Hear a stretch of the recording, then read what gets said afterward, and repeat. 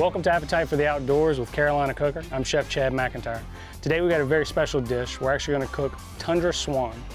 So what we're going to do is we're going to take our celery seed and we're going to do a little light toast on this guy to kind of bring out some of the flavors and the oils actually in the celery seed itself. Next we're going to go ahead and put in our thyme, kind of do the same.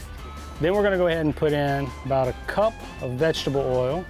So the oil's heating up right now. We're going to go ahead and add in the last of our ingredients into this for the marinade, which is some fresh minced garlic and some red chili flakes. The last one you add is some apple cider vinegar. Just want to make sure it doesn't boil up too much on you. And we're going to let this come to a simmer right here. This is going to be our marinade that we're actually going to kind of brush the swan breast down with whenever we do the cooking. Now before we start it, we're going to add salt and pepper to the breast, season it up a lot. Get both sides. We're going to sear it off on a nice high heat, and then we're going to finish it off in our oven for about 10 minutes or so. Like I said, the temperature when you get to these is about medium, rare medium. Treat them just like duck breast.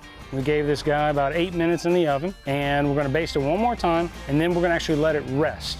Perfect. Nice medallions. So a beautiful dish, very simple, very straightforward and true to the nature of the animal. We're lucky enough here in North Carolina to be able to harvest these animals. It's always nice to be able to take the game in the field, but it's always even better when you can incorporate it in the meal in the house.